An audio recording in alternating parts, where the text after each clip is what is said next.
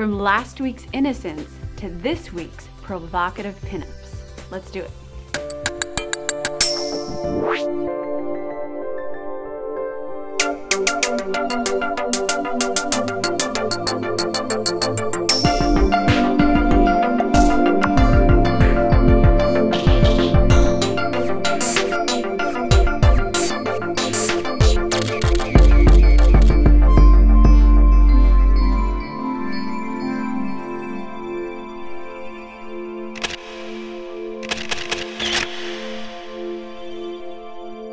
Hello everyone, I'm Melissa New, and welcome to this week's episode of Framed.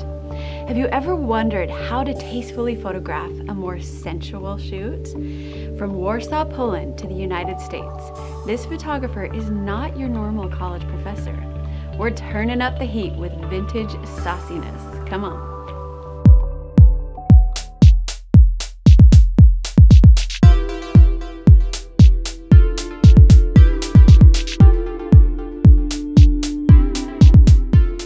Definitely the rebel artist.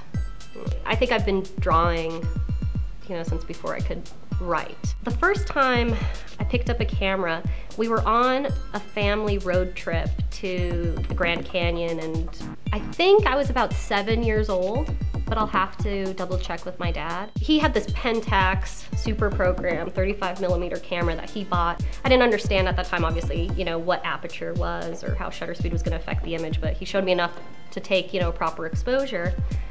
And I remember I just went crazy. I just fell in love with the way that the world is so magical through a camera. It's like there's something about looking through a camera that makes you stop and realize just how, special everything is. I continued with photography throughout middle school and high school, but what I was actually doing with photography at that time was predominantly shooting images that I would then transform into drawings or paintings. And then it actually wasn't until college that I really kind of went into photography, as my main medium of art creation. After I finished my BFA at Pratt, I worked for a couple years in New York, continuing my career in fashion management. And then during that time, I also started assisting a variety of commercial fashion photographers. I had also been thinking about getting my master's degree and the possibility of teaching. So I ended up just kind of randomly checking to see if the University of Utah offered a master's in fine arts program in photography. And they did. So I figured, hey, it's 2 years. So I enrolled in the master's program, which ended up being an absolutely amazing experience for me. And since I finished my degree in 2007, I've been teaching full-time as an associate instructor. I do a lot of series that are much more conceptually based, dealing a lot with issues of identity and my own sort of self-exploration, etc. There's always this sort of element of, projecting the female as this goddess in a way. Really trying to kind of capture that essence and that sort of innate power that every woman has because of our, sexuality and sensuality. I want the models after one of my shoots to, walk away having had a wonderful day. I don't want it to feel like work. I honestly sometimes feel like what I do, it's like, getting together with my girlfriends and playing Barbies.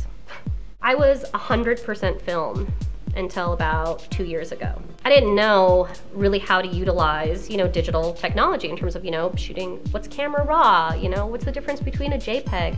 How do I color space? I didn't know any of that technical sort of stuff. So much of my work is color and color film, and those chemicals are very toxic. So, and I was doing a lot with Polaroid transfers, and I'm very sloppy. I mean, I'm, hands in the chemicals and, wiping them on my face and whatnot. So when I got pregnant, I could no longer spend the time in the darkroom and working with the chemicals. I initially figured after my son was born, I was like, oh yeah, I'll be back in the darkroom, no time.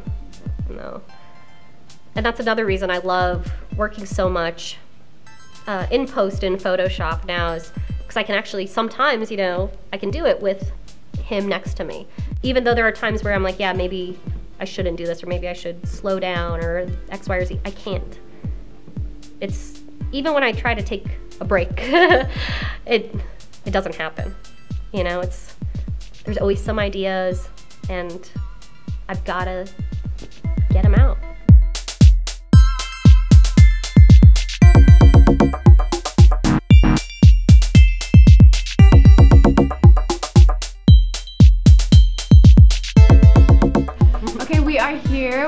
Zuzanna in the studio. It's a natural light studio and we've got some strobes. Can you kind of give us a lowdown of what the look, the feel, what you're gonna do with the model? Today, we had you guys step out for a little bit. Unfortunately, you won't be able to see filming from what we were doing earlier, but I was shooting some natural light, implied nude, as well as some soft boudoir lingerie images. We've actually got Jamie done up for some of the pinups that we are going to be shooting with a more high contrast light source with the strobes and the softbox.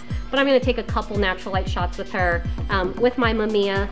This is a Mamiya RZ67 Pro 2. This is my personal favorite camera. This is kind of a silly thing, but my absolute favorite thing about this camera is the sound of the shutter. You guys will... We're excited to see you in action. We'll come.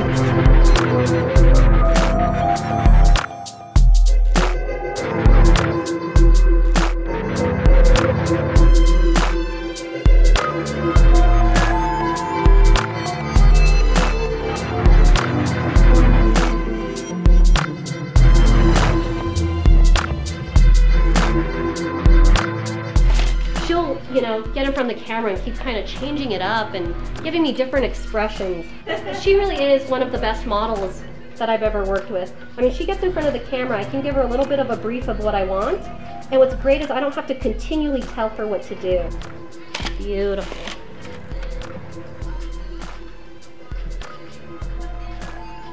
Oh, beautiful, darling. Thank you, dear.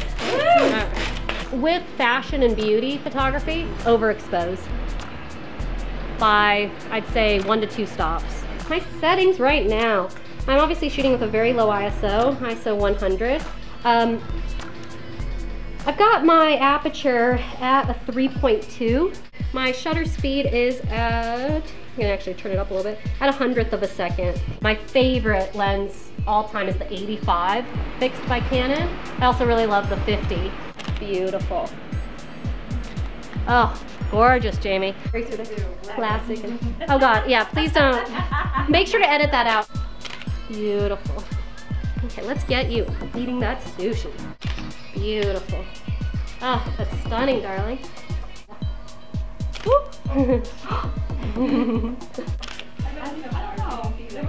What is happening with this light? Give me more sideways? Or like... I don't know what is happening. Some problems getting the remote for my lights to sync for whatever reason, and we're a bit on a time schedule, so I'm just gonna MacGyver a setup rather than I'll figure out later why mine wasn't working quite the way I wanted it to. Beautiful. Give me that big, huge smile of yours, but like, you know that, yeah. Beautiful. Oh, Olivia, these are too cute. Oh my God! And now, sort of, are you standing like, yeah, and you're gonna be like, oh. Yeah, just like that. Oh, perfect.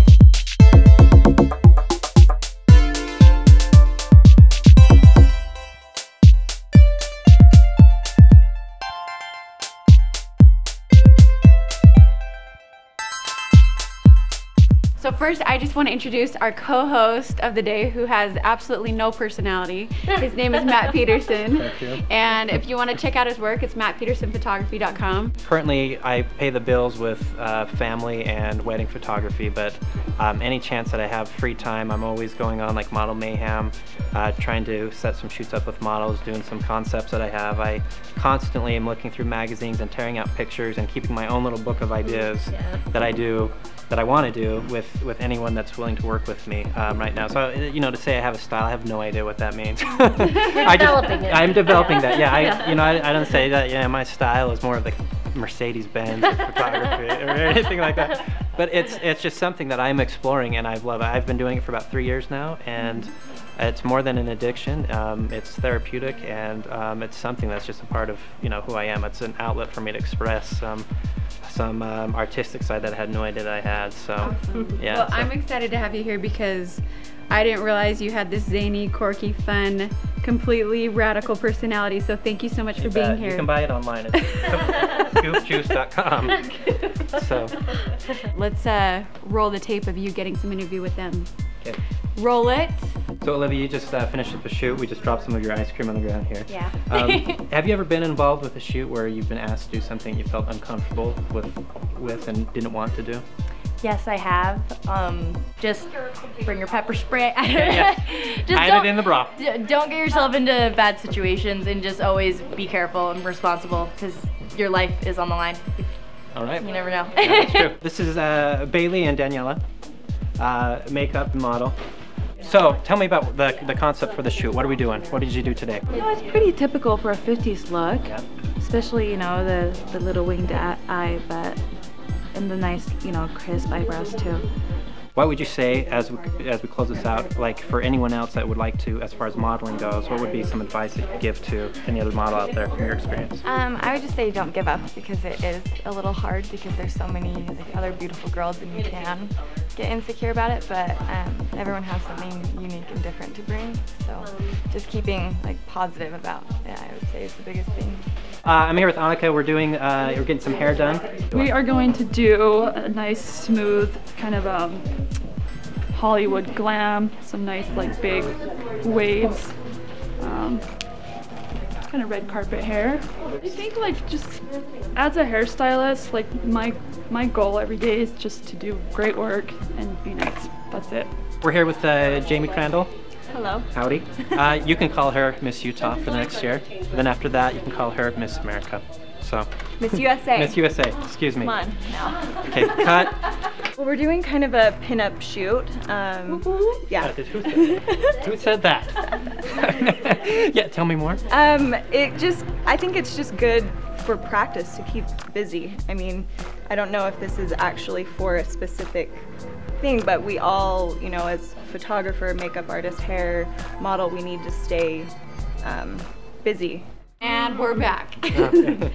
So Matt, why don't you ask Zuzanna, you're looking into fashion photography. Was it cool for you to be here? Absolutely. Yeah, so first of all, working with the models and the confidence that you had in yourself and in your abilities.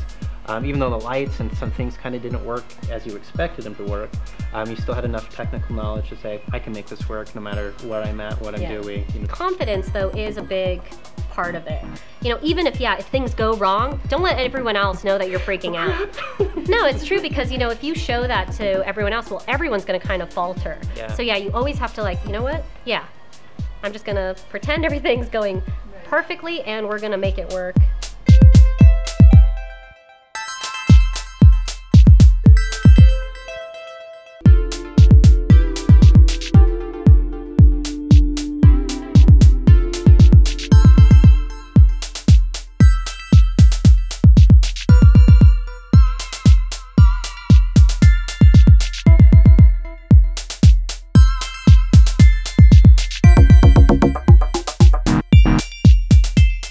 Subject matter that, you know, you're personally sort of invested in. You know, shoot what you love and what you admire.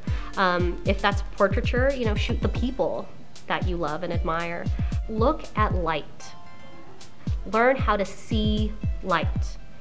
Break, you know, your subject matter and your images down to the simplest sort of graphic forms. And then shoot. You know, shoot as much as you can. I'm Zuzanna Audette, and I'm a photographer. Actually, I'm an artist, and I use photography, and I have just been framed. So here she had a few technical difficulties, but she kept her cool, adjusted with what she had, and produced some absolutely beautiful images. Zoo, you talented and beautiful thing. I sure wish I had you as a college professor. And Matt, our fantastic co-host, you brought the manliness into a very feminine shoot. Next week, new artist, new city, and new awesomeness. Don't miss it.